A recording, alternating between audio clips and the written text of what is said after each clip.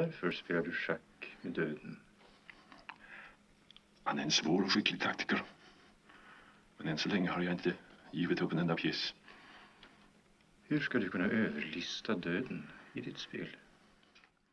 O sétimo selo, título original sueco, Det Sjunde Inseglet, em inglês The Seventh Seal, é mais uma produção do cinema clássico dirigida pelo mestre Ingmar Bergman.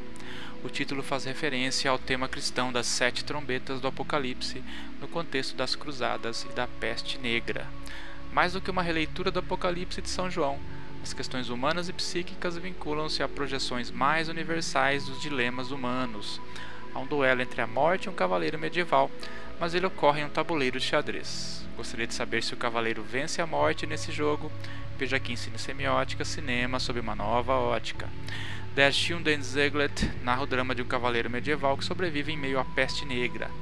Além de estar em um dos períodos mais difíceis da humanidade, o qual antecede nossa era moderna, o cavaleiro deve provar sua honra por meio de uma partida de xadrez contra um rival pouco convencional, a própria morte. É Max Von Sydow quem interpreta o cavaleiro Antonius Block, enquanto Bengt Ekerot interpreta a morte.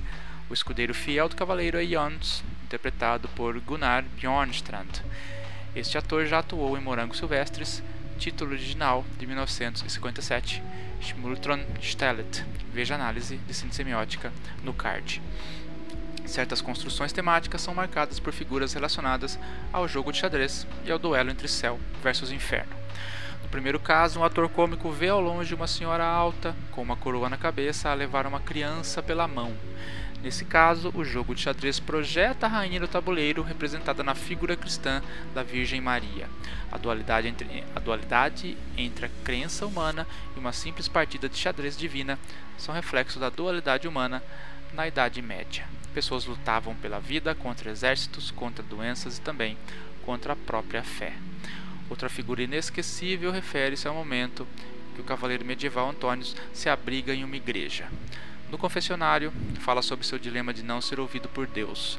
Mal sabia ele que por trás do confessionário estava não um padre, mas a morte, a ouvi-lo e a aconselhá-lo sobre a vida.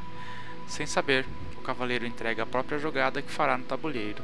Ao ouvi-lo, a morte revela seu plano, o trai e aguarda a próxima jogada para vencer a partida.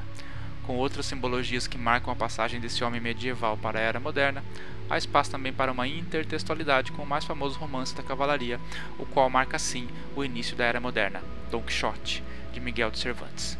Na cena, Antonius, o cavaleiro medieval, possui no seu próprio escudeiro uma forma de representar a leveza e de conduzir o ritmo de suas andanças, o qual lembra Sancho Panza, mas em Det Sjunde Inseglet não há um ar satírico em Don Quixote e seu fiel seguidor, e sim o drama da passagem da vida.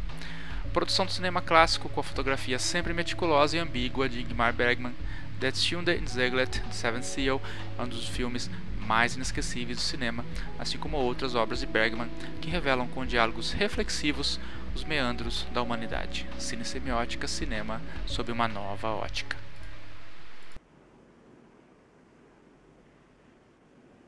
Du fick svart. Det passar ju bäst så. Inte sant?